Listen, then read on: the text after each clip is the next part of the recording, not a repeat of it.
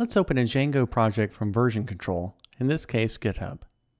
If I click Get from version control and choose GitHub, I get a searchable list of repositories that I participate in, although I can also paste in a URL.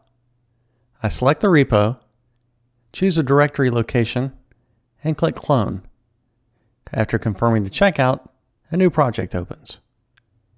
If you're starting a new project, see the link above for a video showing how to use PyCharm Professional Edition to create a new Django project. Let's get this project set up for Django. We'll make a virtual environment as the project interpreter using a base Python on my system. The new project now has a Python, so we install some dependencies from the requirements.txt that the project provided. With the environment set, we can ensure PyCharm's preferences know it is a Django project.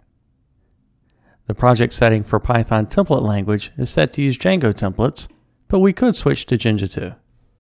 One more setup step, migrations. We open PyCharm's integrated manage.py tool. This gives us autocomplete to do the migration. Once the migrations run, our project directory will have a SQLite file.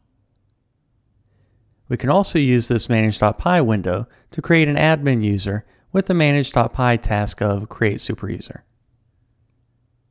The enabled Django support created a run configuration for Django Server. This Django run configuration type has useful fields for controlling the server. We run the Django server in the dedicated tool window.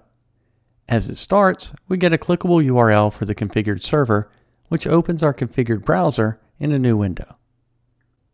Going to the admin URL lets us log in and add a question to our poll application. All is now working, and we can start the development of adding a description field to our questions.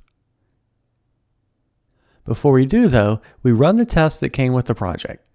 Right-click on the test file to run it.